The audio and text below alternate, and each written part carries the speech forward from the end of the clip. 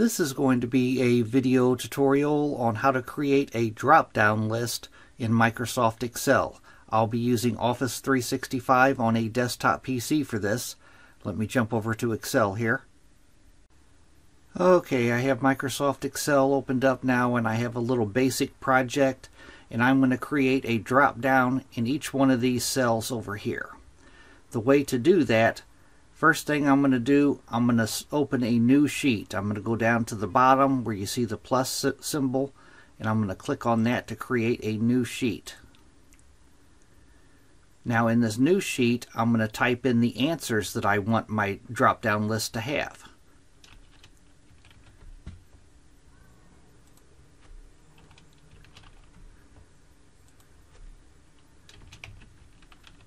Now I'm going to go back over to the sheet 1, to my original sheet, and I'm going to select the cells that I want the drop-down list to be in. If you just want one cell, you just select that cell. I'm going to put it in all these cells here. I'm going to drag down to select them all. Then I'm going to go up to the Data tab at the top. I'm going to click on Data. Then on the far right side of the ribbon, I'm going to go down to Visualization. And I'm going to click on the upper part of that here.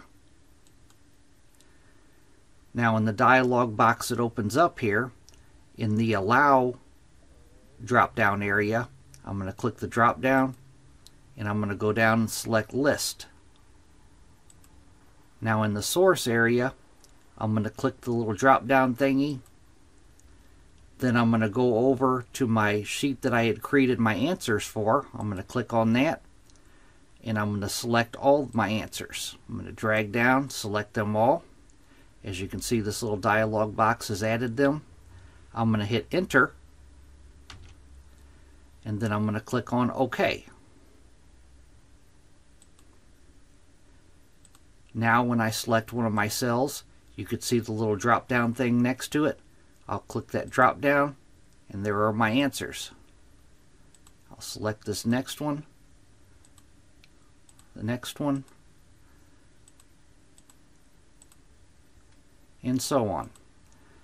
That is how you create a drop-down list in Microsoft Excel. Thanks for watching.